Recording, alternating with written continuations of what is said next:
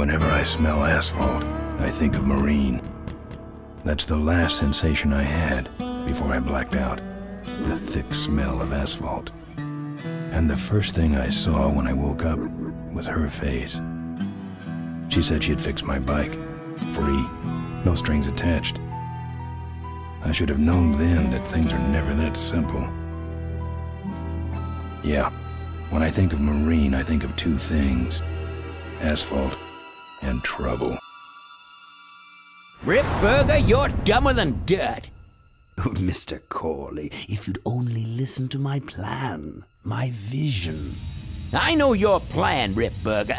You're waiting for me to die so you can take over my company. Oh, sir, that's horrible. I am not waiting for you to die. You know I've never liked you, Rip. But you have business know-how and killer instincts that I respect. Why, thank you, sir. But this latest idea of yours, riding up to our shareholders' meeting with a gang of bikers? Who do you think you're fooling? The shareholders, sir. It's good PR to be seen hobnobbing with real Corley Motors customers. What do you know about our customers, Adrian? You've never even been on a bike.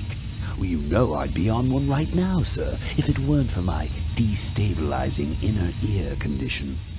Ah, your ears are fine. It's what's between them that scares me.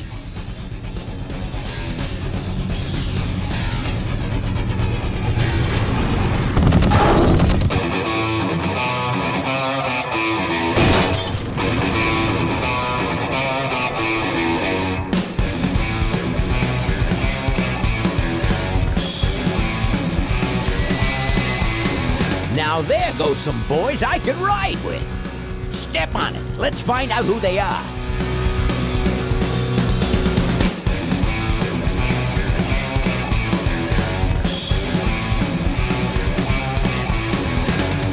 December 61, my dad wages line.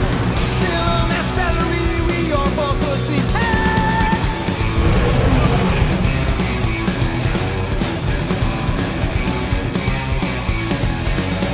Right now, if you track on that there to sing with, you need a run locks for a bed in a triple tail.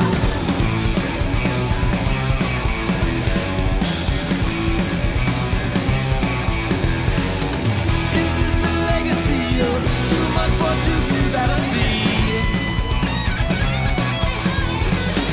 The kind of legacy that's tossing some good men to their knees.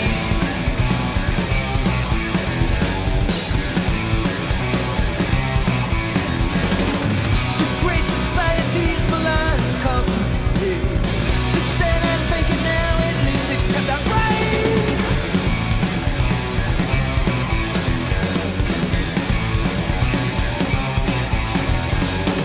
With all those corners cut, the cracks go wide and near.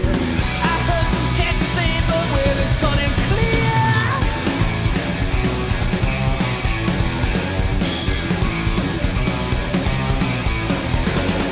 Who goes down next? I don't know. I don't know nothing anymore. Tomorrow's legacy that's laying instead where to breathe.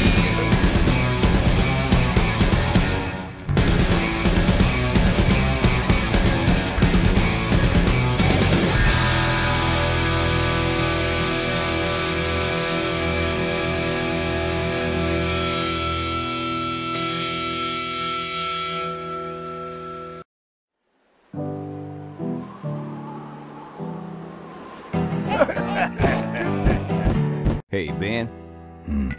You know, Ben, we're broke. Yeah, And if some cash doesn't come our way soon, we're in big trouble. relax. I have a feeling something's coming our way. Something big.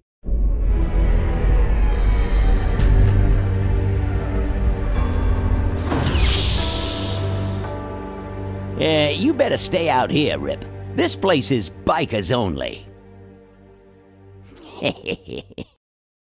All right. Who's the guy that drove over my car?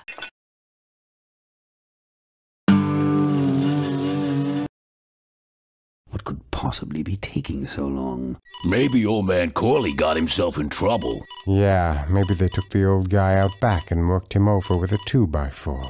An appealing notion, but improbable. More likely he's boring them to death with some tale of the glory days. But Malcolm, isn't that illegal? Not back then it wasn't. So who do you ride with these days? He rides with me. Although I'm sure he'd much rather be riding with your little club. I told you to wait out in the limo, Ripburger. I thought you might like some help with your sales pitch, sir. Sales pitch? Yes, we have come here today to offer you and your men employment. Mr. Corley requires an escort to the annual Corley Motors shareholders meeting. Does this look like an escort service to you? You would be well compensated for your time, of course. Not interested. It's fairly obvious that you could use the money. Listen, I said we're not for rent. The polecats are not goons for hire. Not even if it were Malcolm Corley's dying wish? Ripburger, that does it. I'm gonna... Hold on there, Malcolm. If you don't mind, I'd like to step outside with Mr. Ripburger for a little chat. Excellent idea.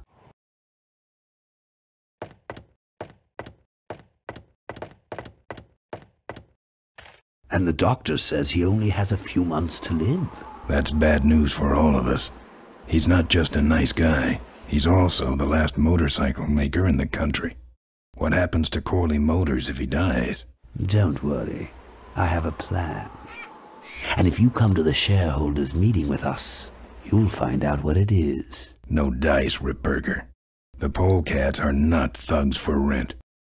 If you want to buy muscle, you should go find the Rottweilers. The old man says it's the polecats or nothing. Then I guess it'll have to be nothing. And that's your last word? That's it. Well, I'd like to make you just one final offer.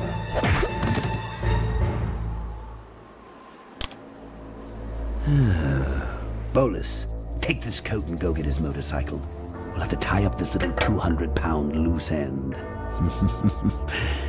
It will need to look like an accident. That stuffed shirt actually thinks I'll leave him in control of Corley Motors when I go. Boy, is he in for a surprise. Hey, where's Ben going? Your colleague has decided to accept our generous offer after all. As a matter of fact, he's gone on ahead to scout out the route. He did? Well then, let's roll 'em, boys. Yahoo! Cornmeal, here we come.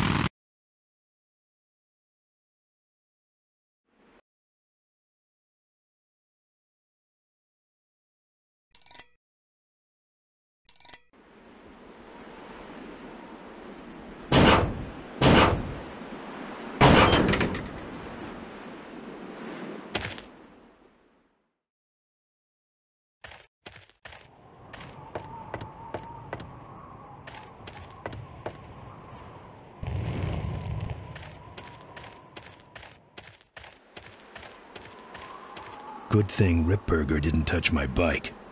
Good thing for him.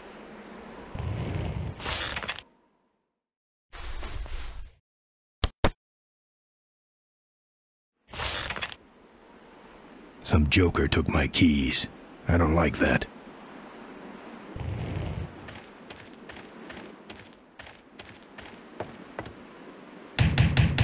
Open up. Open up.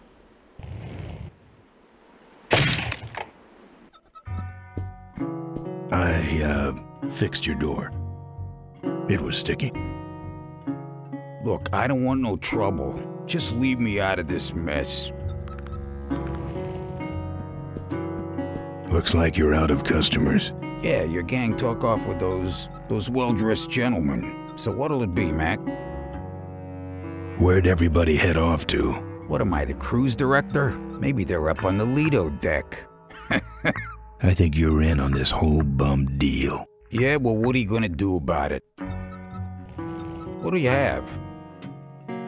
I want to know who knocked me out. Maybe you just passed out. You should learn to handle your liquor. You want something? I'm looking for my keys. I have no idea what you're talking about. You know what might look better on your nose? What? The bar. Now don't mess around with me. All right. I got your keys, but I don't know nothing.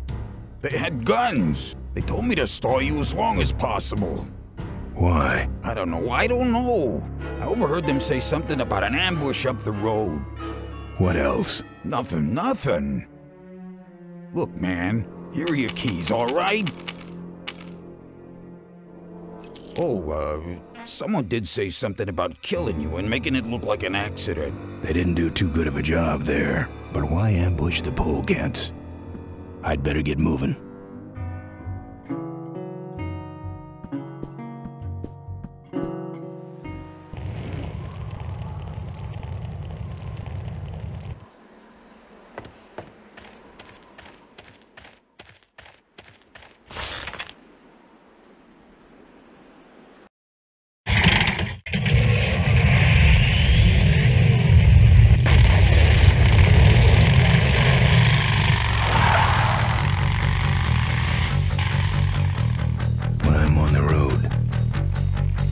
I'm indestructible.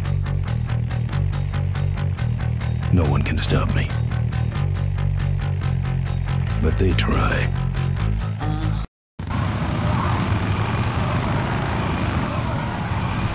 Hey! Ain't you the A#1 polecat honcho?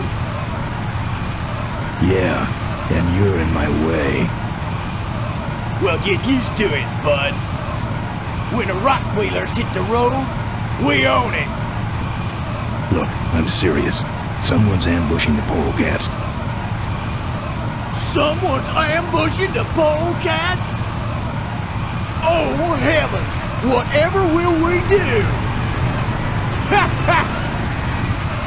That does it. Come on, kitty! Let's get down!